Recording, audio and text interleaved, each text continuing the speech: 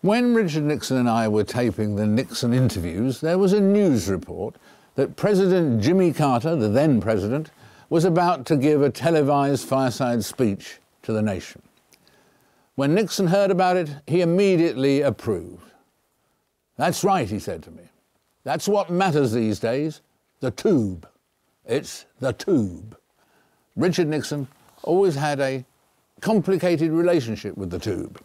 In 1952, his televised Chequers speech kept him on the vice presidential ticket.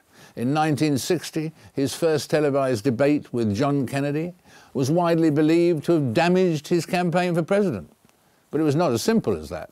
Though opinion polls showed that Kennedy was voted the winner by television viewers, Nixon had been voted the winner by radio listeners. In 1968, his cameo appearance on the hit TV comedy Laugh-In appeared to help his presidential candidacy. "Sock it to me?" The medium fascinated and bedeviled him. He understood its power to humanize and glamorize political leaders. But despite that fascination, he never appeared to master the crucial art of seeming to be himself on television. That may be why he frequently mused about taking behind-the-scenes control of a television network, or otherwise blunting the ever-growing power of the tube. Nixon's the one, Mr. Regular, a guy you can trust. Oh, he's a charmer with a face you can love. And all the pretty girls will tell you that's how come. Nixon's the one. Nixon's the one. The conversations you're about to see were the words actually spoken by the participants, edited only for time. Nixon meets with Chief of Staff Haldeman to discuss his forthcoming official photograph.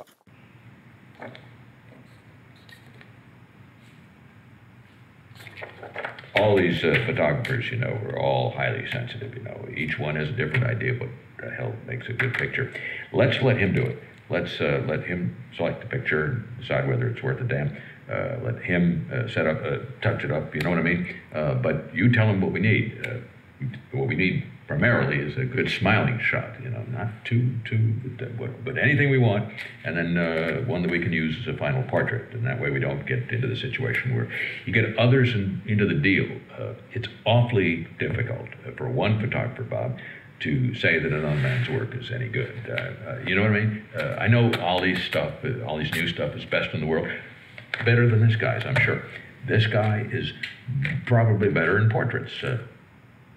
I can imagine the way he makes you sit there, and he's just watching little things, a lot of little damn things. Like the wrinkles in your suit. Oh, the cufflinks. Well, that's damn important. Yeah, he gets all these damn little things he's watching, and whether your head is tilted properly, he's making a decision about that. You know, oh, look, you look very nice if you did your head this way and that. That's another thing. Yeah. I did want to ask you one other thing about our television producers. I think Mark Good, for example, is excellent on sets and all that. You walk in and the crowd is on your right, then he hands you a little chart and so forth and so on. I don't want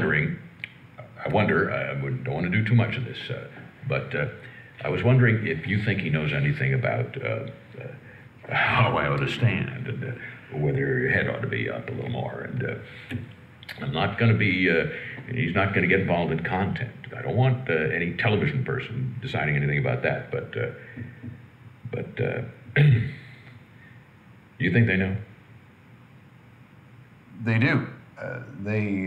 I know I've been reluctant to get into that with you because, you know, I talked about it with Carruthers. Yeah. You didn't want people telling you to wave your hands or fold them. And, well, let Carruthers rather than Good. He would like to do a little critique on it. I think maybe writing a memo is a better way to do it. Have him write a little memorandum. Because he can do it in the abstract, and then he isn't hung up. You know, I don't know. He'll give it to you.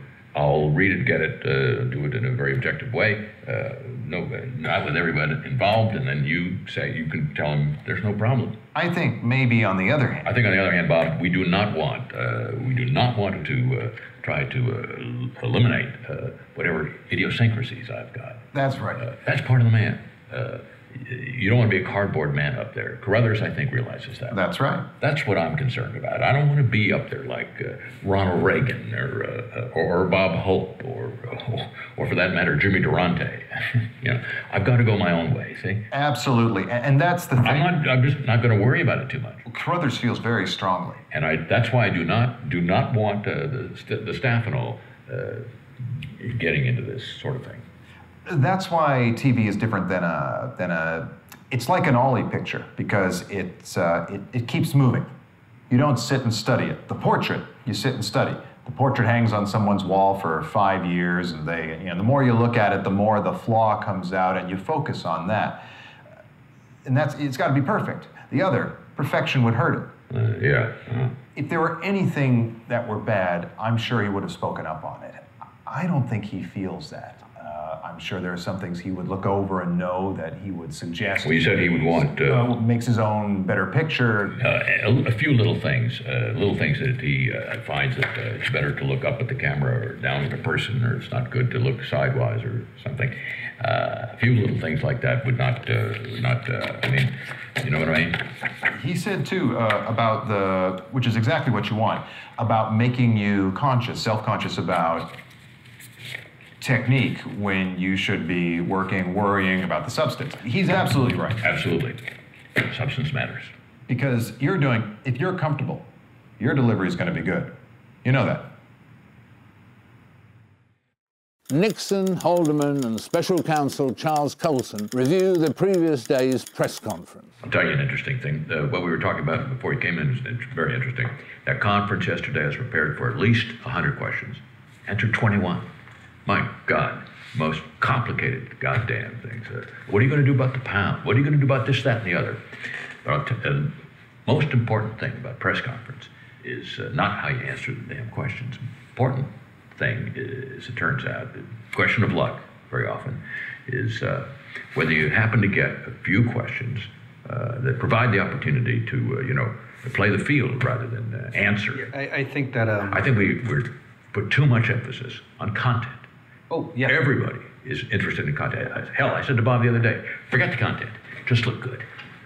You had Bob and I go back and look at the Kennedy press conferences, and when you, I'll never forget, watching it now in retrospect, you get a much better feel.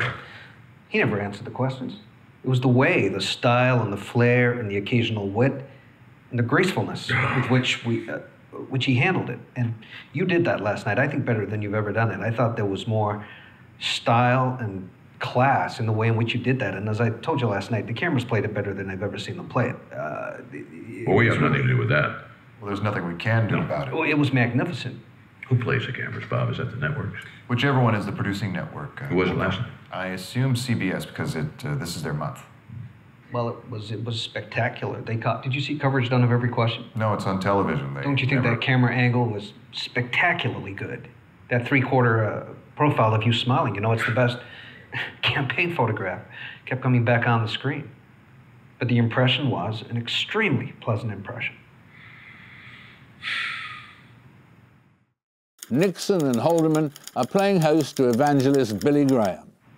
Hedley Donovan has just invited me to have lunch with all the editors here on March the 7th, and I was quite amazed, because it's the first time I've heard from Time magazine since Henry Luce died.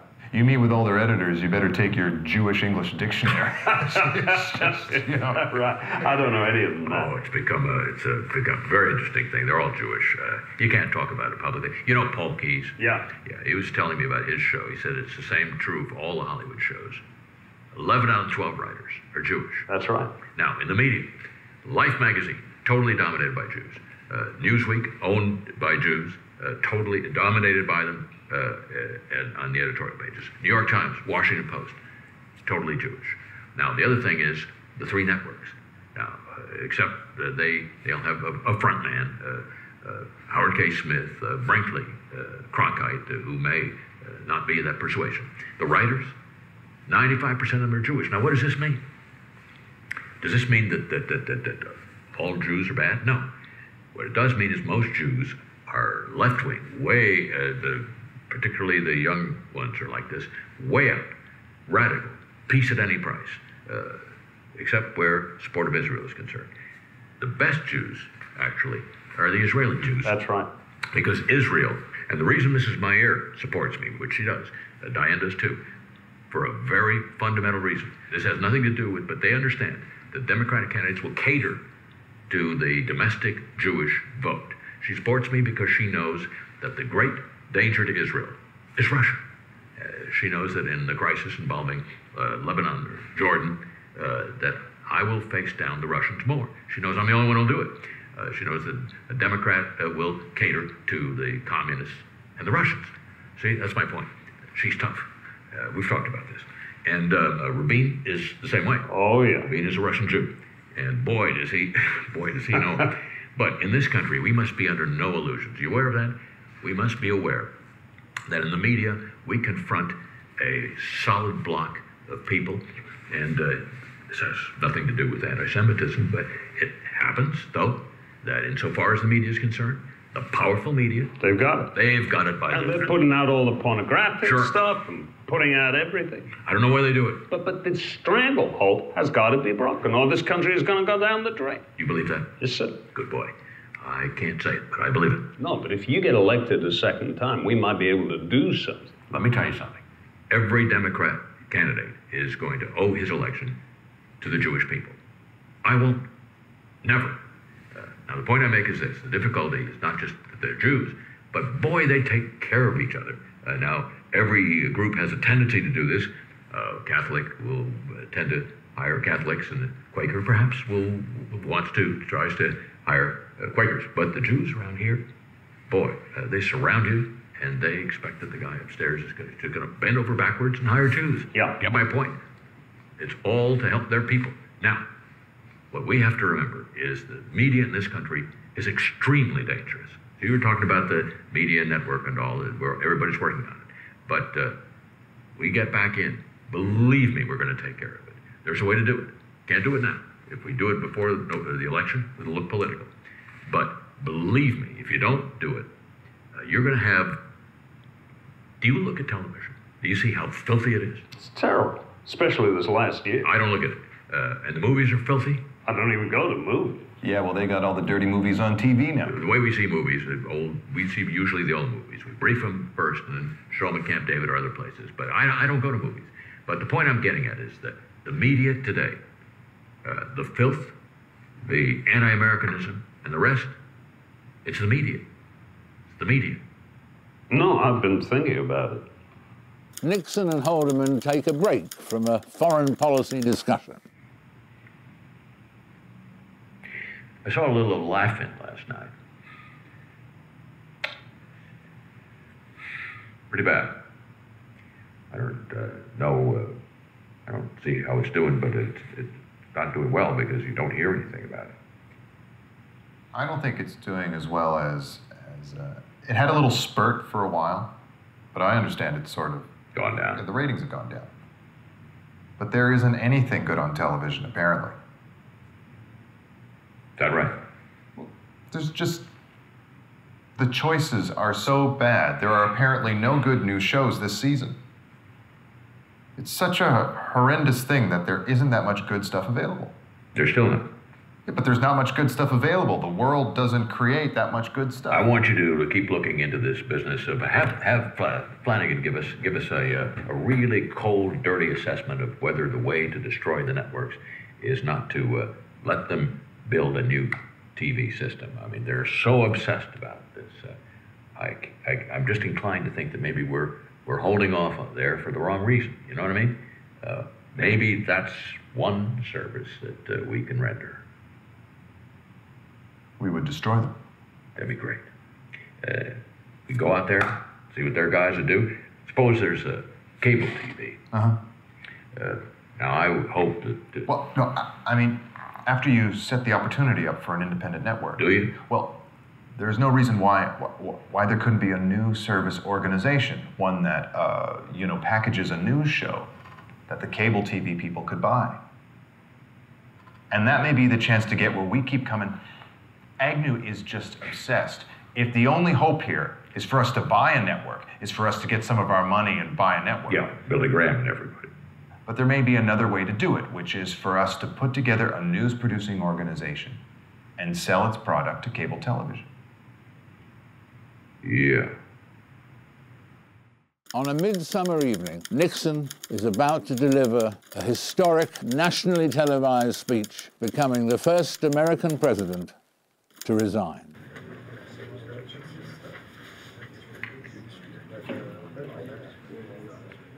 Okay, is it? How's that? Is that reading light hitting anywhere you can see? I don't think it is. I got it barn doored off. I don't think it is, but it might. Okay. Hey, you're better looking than I am. Why don't you stay here? Blondes, they say, photograph better than brunette. Is that true or not? I don't know, sir. Or you are blonde, aren't you? No, sir. Redhead? No, thinning. We're the same. Mr. President, this is Bill Headline. He'll be producing the pool for CBS tonight, and he will cue you. Hi, Bill. Yeah, how are you? All right. Yeah. You got an extra camera in case lights go out? Where'd you get that from? Is that an NBC? This is the camera. This is the primary camera. Yeah. That's the backup camera. Yeah. And that's an NBC camera, I presume. No, they're both CBS cameras. Standard joke. It's, let's see, to get these adjusted properly, my eyes, you'll find as you get past 60. That's enough. Thanks. Friend Ollie always wants to take a lot of pictures. I'm afraid he'll catch me picking my nose. You wouldn't print that, though, would you, Ollie? No, sir. Yeah, you would. You just take a long shot right now. That's enough. Guess I can see this. Oh, you want a level, don't you? Yes, yes. Good evening. This is the 37th time I've spoken to you from this office, where so many decisions have been made that shape the history of our nation. Any more? Each time I've done so to discuss with you some matter that I believe affected the national interests. That's fine. All right, sir. Okay. Ollie? Yes, Mr. President. Only the CBS crew now is to be in this room during this. Only the crew. Immediately following the broadcast. No, there will be no picture. No, after the broadcast. You've taken your picture. Didn't you take it just now? Yes, sir. Yeah, because that's it. Because we didn't, we don't want to be, we're not, the press isn't taking one, so you're just you just take it right now. This is after the broadcast. You got it? Come on. Just a few more seconds, Mr. President. Okay. Look at the camera, Mr. President. The camera, the TV camera, sir. All right, fine. One and done, sir. All right, I'm just going to... I'm not gonna make the other photographers mad by giving you too many now. That's enough. All right. All Secret Service? Any Secret Service in the room? Just one agent, Mr. President. Out. You don't have to stay, do you? Yes, sir. You required to? Yes, sir. I was just kidding. You know, I used to try to get them to leave me alone. But we usually have more than one. Didn't we used to have more than one? 2 minutes and 15 seconds to air, please. 2 minutes and 15 seconds to air, sir. Didn't we used to have more than one agent in here? Not in here, sir, when you speak. What? Not when you speak in here, sir. No. I see. Fine. But it's better for the crew. I think you'll agree to have... As few strangers around as possible. Is that right? Absolutely. Yeah. Sometimes I talk to my show business friends, and they drive them nuts to have the VIP people and others visiting the set. Just drive the crew up the wall.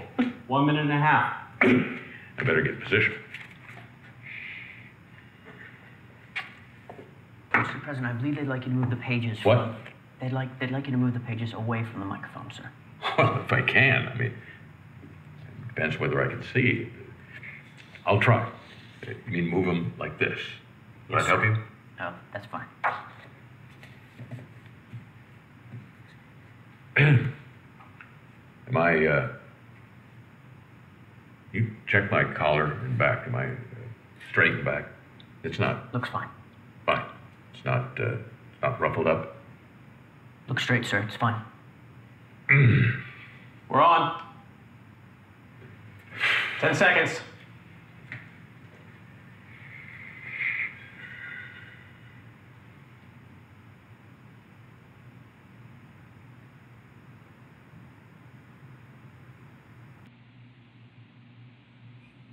Good evening. This is the 37th time I have spoken to you from this office, where so many decisions have been made that shape the history of this nation. Each time I have done so to discuss with you some matter that I believe affected the national interest. In all the decisions I have made in my public life, I have always tried to do what was best for the nation. Throughout the long and difficult period of Watergate. Therefore, I shall resign the presidency, effective at noon tomorrow. Vice President Ford will be sworn in as president at that hour in this office. To have served in this office is to have felt a very personal sense of kinship with each and every American. In leaving it, I do so with this prayer. May God's grace be with you in all the days ahead.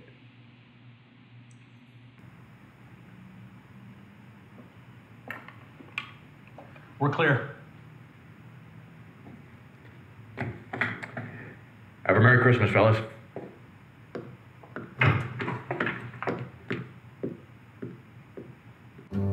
Hi, thanks for watching this video. I made it. There's more stuff, so be sure to subscribe because we're adding new material all the time, especially while you're sleeping. And click here to watch more videos. Thank you.